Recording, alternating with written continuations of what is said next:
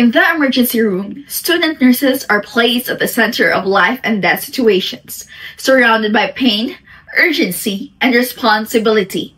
They begin to understand the true meaning of care. What happens in those moments becomes a powerful part of their journey.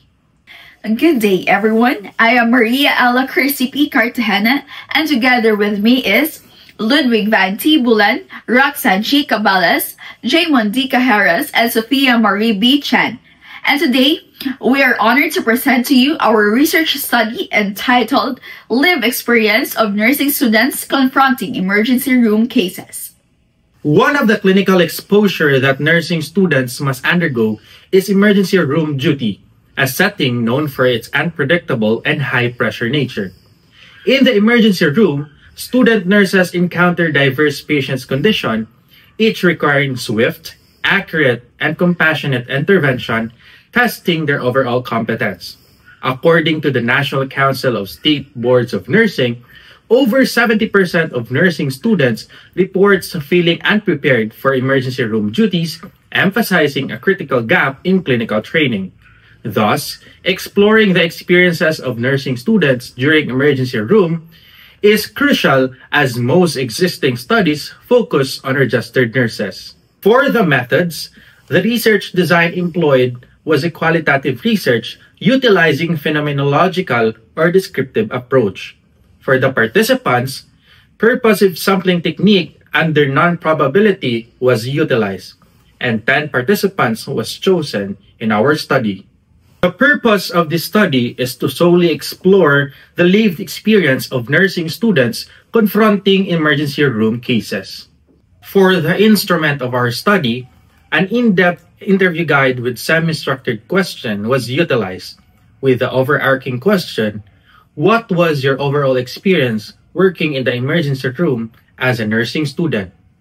For the results and discussion, for the demographic profile, the 10 participants were diverse in terms of section, sex, and exposure sites. Age ranged from 21 to 23 years old. Half of the group were male and half female.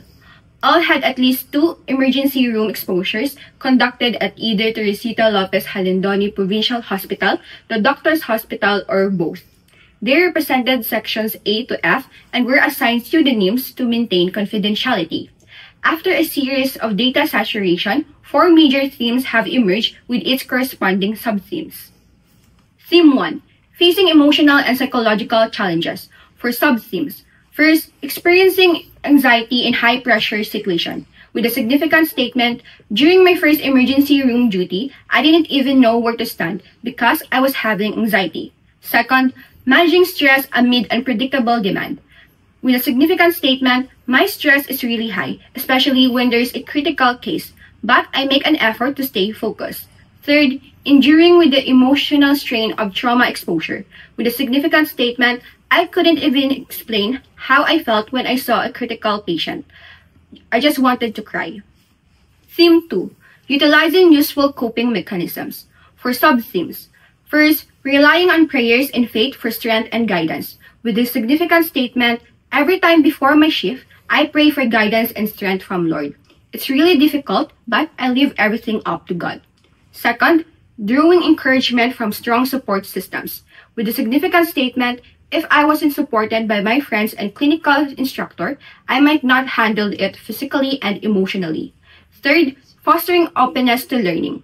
With the significant statement, every time I feel burnout, I just think of this experience as part of my growth as a future nurse. Theme 3. Developing various clinical skills. For sub-themes, first, delivering competent and accurate assessment skills. With a significant statement, during my first exposure, I keep reminding myself how important it is to take even just the vital signs properly, because I know that the care we provide depends on it. Second, strengthening decision-making skills. With a significant statement, in books, making decisions seems easy, but when you're actually in the situation, it's really not simple. In the emergency room, once you're assigned there, your decision-making skills really need to be strong. Third, performing handling procedure. With a significant statement, there was a dehydrated baby and the nurse asked me to assist in IV insertion. It was difficult but rewarding because I added to my skills. Fourth, displaying quick and strong adaptability with a significant statement. In the emergency room, you have to quickly adapt because patients have different conditions and you never know when they will arrive. Fifth, exhibiting effective communication skill. With a significant statement, I realized how important it is to communicate with the watchers, registered nurses, and the doctors so that everything stays coordinated. Theme 4. Providing guidance and future preparedness. For sub-themes, first, engaging in theme and peer learning. With a significant statement, if I didn't have my classmate with me, I wouldn't struggle a lot because someone was with me, I had someone to help and ask right away. Second, practicing effective time management. With a significant statement, for those who will have their duty soon, don't waste your time. You always have to stay alert and be familiar with the flow of your duty. If you're prepared, you'll manage your time and workload much better. Third, giving advice for junior and parents. With a significant statement, I also want to remind the lower years that before you start your duty, talk to your parents. Let them know that this experience isn't easy, but even if it's hard, it's fulfilling in the end. In conclusion, this study revealed significant emotional, cognitive, and professional transformations.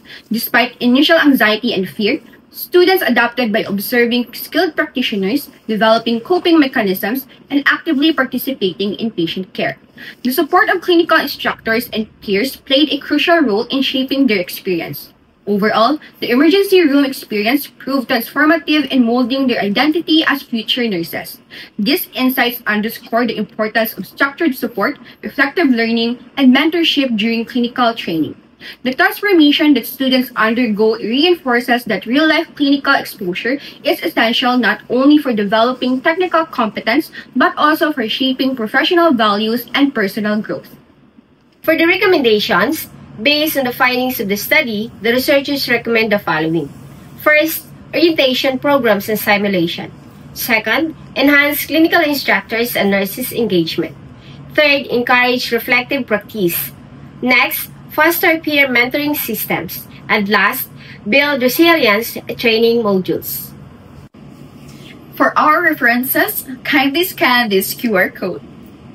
We sincerely thank our research facilitators, Dr. Sheilla M. Trajera, Dr. Rica D. Flores, Dr. Evelyn A. Alova, Dr. Tony Ann Lachica, and Dr. Geraldine Abelia. Our brave participants, our families, and most importantly, our Almighty God who guided us through this process.